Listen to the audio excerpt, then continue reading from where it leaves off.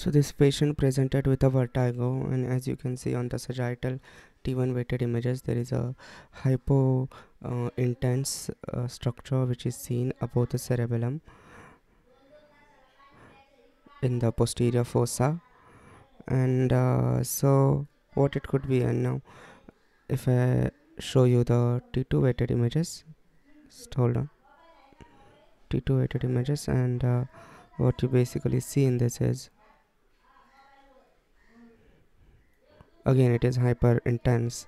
Now the differential of lesion like that, and it is obstructing on an aqueduct of Sylvius, if you see, causing a mild hydrocephalus.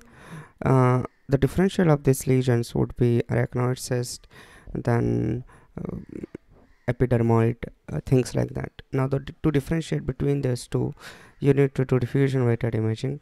And now as you go up, you see it's showing quite a restriction of diffusion, clinching the diagnosis of epidermoid cyst. Cool. And that's it. That's what I wanted to show you the image and tell you that how important diffusion weighted images are. Thank you. If you're not careful, you might call it infarct or something. So that's why it's really important to see things in all the planes, sagittal and other sequences as well. Just seeing on diffusion weighted images won't help.